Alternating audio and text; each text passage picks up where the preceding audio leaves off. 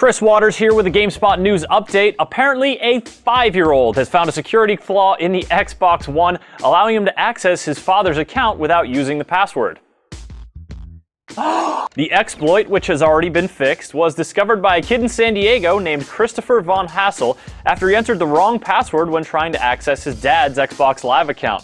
Cheeky little bugger. By attempting to log in with an incorrect password, users are taken to a second verification screen, where the child found that by simply filling up the password field with spaces, he was able to access the account. After besting the multi-billion-dollar company, the preschooler said to local news station KGTV that he was like, yeah.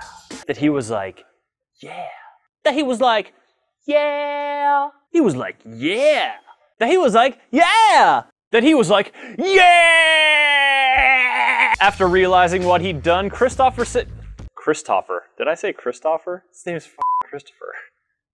That's my name. Kristoffer said he got nervous that his dad would find out. Instead, his father was amazed. How awesome is that? He reported the flaw to Microsoft, who added Kristoffer to their list of security researchers that have helped make Microsoft online services more secure. They rewarded Kristoffer with 4 games, $50, and a year-long subscription to Xbox Live. Well, guess that goes to show that all computer hacking is just randomly entering characters and numbers until you find a security flaw. Also, I really understand computers very well. That he was like, yeah. That he was like, yeah. Yeah. That he was like, yeah. That he was like, yeah. That he was like, yeah.